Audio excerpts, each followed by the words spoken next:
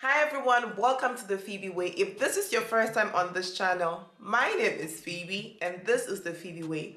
On the Phoebe Way, we talk about life in Germany, legal and social issues regarding life in Germany, coming to Germany, moving to Germany, settling within Germany. In fact, everything this channel is where you have to be. This girl right here is your plug.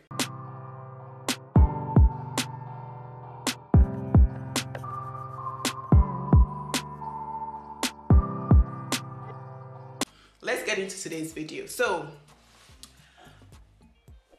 I have received questions, especially after the Pastor Pal gossip that I did with Tai Faba or on Y Extra. I got a few questions about what do I have to know about family reunification visa when I'm coming to join my family permanently or my family member in Germany permanently. What do I have to know? What level of language do I have to know? I'm here to give you that information, so don't go anywhere. Get yourself something to drink, something to write. If you have any questions, please feel free. Write your questions in the comment section below, or if you want it to be very if you want it to be confidential, shoot me an email. It's ldvwithphoebe@gmail.com. Okay, so let's get into this video. What you have to know is that as far as you're going to stay in Germany for more than 90 days, you need a visa. Okay, Everton have more than 90 days, you need a visa, irrespective of where you come from, irrespective of your citizenship. If you're an American citizen, you still need a visa to live here for more than 90 days. Now, you already know you need a visa. 1, 2, what kind of visa do you need? You need the Family Reunification visa. It's called, in German, it's called Familienzusammenführung. Familienzusammenführung. Who is eligible for this kind of visa? If you are a child or a parent of someone residing legally in Germany, if you are the spouse, so the wife, the registered partner, the husband of this person, then you are eligible to apply for this visa. Okay, now let's come to Germany first. The person living in Germany, what are the requirements for this person? Number 1, that person must know German. Makes sense, right? So how am I going to visit you and you yourself can't speak the language? How will you teach me? How will you teach me? How do we even survive? If a letter comes and you yourself can't explain how? Okay, so the person living here needs to speak German. Número dos. What? Okay, let's just speak German because that's what I know. Number 2. That person must be residing in Germany legally. Okay, so either the person is a citizen, the person is German, or if the person is not German, the person must have a settlement permit, what we used to call unbefristet. Now it's called the Niederlassungserlaubnis. I nearly forgot that. So Niederlassungserlaubnis, that is what the person needs. So 1, Niederlassungserlaubnis, and if the person does not have that, the person can have the EU long-term residence permit, the EU blue card. The person must be above 18. The person must be above 18, also logical. And the person must be capable of financing the other person coming. The person must be able to finance the other person coming. So you must know German, you must be over 18, you must have a residence permit, meaning you are residing legally in Germany, and must be capable of financing your partner. Okay? Now let's go back to the other country, the person coming from the other country. That person must be in the position to speak at least some basic level of German. That is the A1. So if you can't speak basic level German, go and learn A1. So look for a Goethe Institute in your country and learn A1 German, okay? Number 2, you should also be over 18. And if you're coming with minor children and one of the parents is living in Germany, the other parent is living outside Germany, the parent that is living outside Germany has to transfer the custodian rights to the one living in Germany, that they are aware that their child is going to live with this person. If you're an adult, if your person coming is an adult child, it should be established that your bringing your child is to prevent unavoidable hardship. The child does not come to Germany, the child is going to experience hardship that is unavoidable. So that is one thing that you should check. So if you want to bring your family, make sure that you do it quickly and as early as possible before your children become adults. Let's get into the legal requirements. When do I have to present what? Okay, there are the general rules, general visa requirements.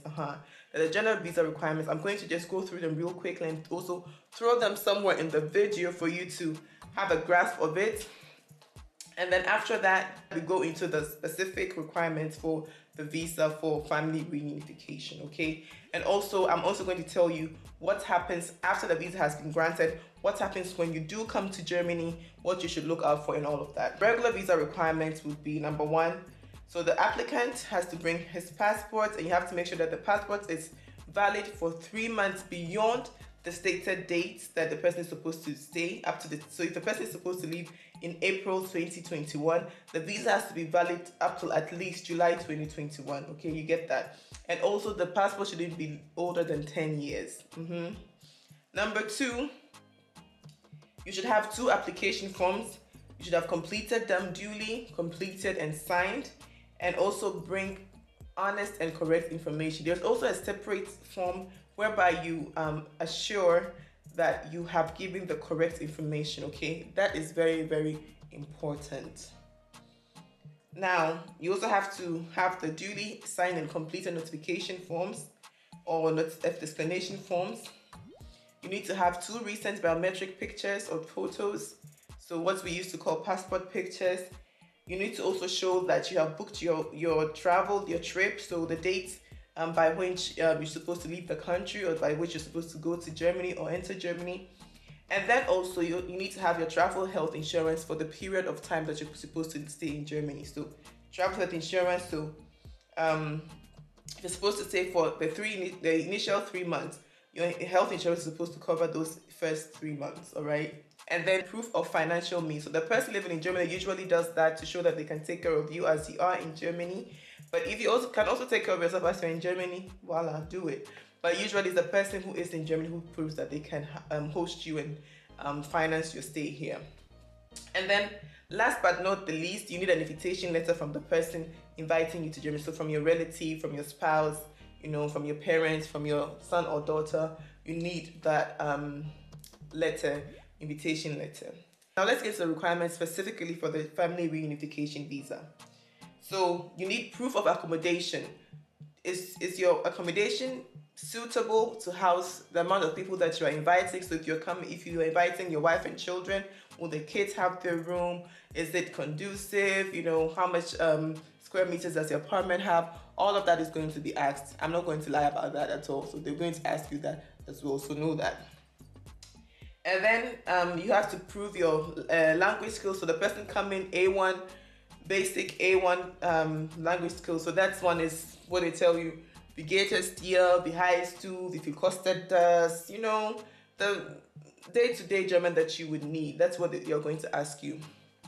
And then we have the spouse or registered partner. You have to bring the certificate. So is it a marriage certificate? Is it a registration of you being together? You know, parents, adoption, birth certificate. Yeah. What proves that relationship that you people have. If it's a child, you have to bring the child's birth certificate. 1, you have to bring the proof of the child's nationality. 2, you have to the proof of the rights of care, so custody. These are the specifications specifically, the requirements specifically for the family reunion. Okay, so when do you apply for the visa? I would advise that you check the website of the embassy and see all the documents that they have, because every country might have different specifications and different requirements. So check the country that you are in. What does the country require from me? When you actually have all this information and you have gathered all the required documents, you then go ahead and let them know by booking an appointment, and you go there. And how much does it cost? It costs normally around 75 euros. How long does it take to be processed? Some people's requests get processed within weeks, others takes months, because ours took over a year. I'm sure. I think ours took over a year. I think almost 2. I don't even remember. I know it took over a year. So go with a lot of patience. Know that it's going to take a longer time. And also, I'm just going to tell you that take the German class seriously, because you will need it. You will need it. So now, you have arrived in Germany. Can I work? Yes, you can. You have to apply for that most of the time. So the person that you're coming to stay with should also be having a working permit. You should also have a working permit. Ask for that. Ask questions. Really, go to the Ausländerbehörde, go to the Rathaus, go to the authorities. Be open about it. Ask questions. Can I have a working permit? And usually you'll be granted the working permit. And if there's something that you need to present before you get the working permit, you'll be told, and you can also start working. But usually you can't start working after applying for the working permit, and sometimes actually do give it to you depending on your situation. Every situation is different, okay? Every situation is different. Guys, I think we have come to the end of today's video. If there are any questions that you have, please don't hesitate to let me know. I will gladly answer all these questions for you. So just ask me your questions, shoot me with the questions, I'll answer everything. And let me know what you think in the comment section down below. As well, if you like this video, give it a thumbs up. If you like my content, what are you waiting for? Kindly subscribe and share my content. Let everybody know what this channel is about. I'll be really grateful for that. And in the next videos, we'll be talking about naturalizing in Germany, what you should look out for, what you should know, how to pass the test, and the apps to use. I didn't have to do all of that because I schooled here in Germany, but I have people who did, and I've asked them questions, I've interrogated them, and I'm going to bring you all the information. So don't go anywhere, guys. Subscribe to this channel, activate the notification bell, and you'll be one of the first to know when I upload content, okay? Take good care of yourselves, stay healthy, stay hopeful, and stay positive.